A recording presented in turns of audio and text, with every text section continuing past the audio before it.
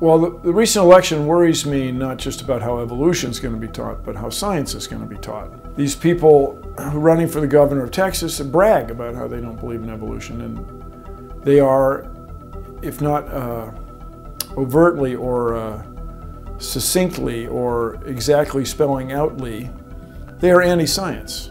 And that wouldn't matter except we have climate change. Climate change is the most serious problem facing humankind. If you have a bunch of people who deny it or are unwilling to accept it, we are not going to take steps to address it, at least not in the United States. Bear in mind, everybody else in the world will, because they talk about it all the time everywhere else in the world, so the United States will fall behind technologically, and of course it'll lower the quality of life of so many people.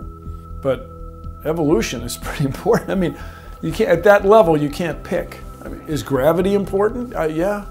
The Earth goes around the sun, the solar system, that's important. And don't tell me it isn't. Everybody you know starts complaining when the weather report is off 25 minutes. And weather reports nowadays are created with space assets, with satellites in space. So without our understanding of gravity and the cosmos, we would not have a lot of the things that you can think of. You certainly wouldn't have television, you wouldn't have cell phones, and so on. My understanding is Science Guy show is still used in classrooms extensively. You know, not everyone's a professional scientist, but no matter what you do, science affects you. That's very gratifying.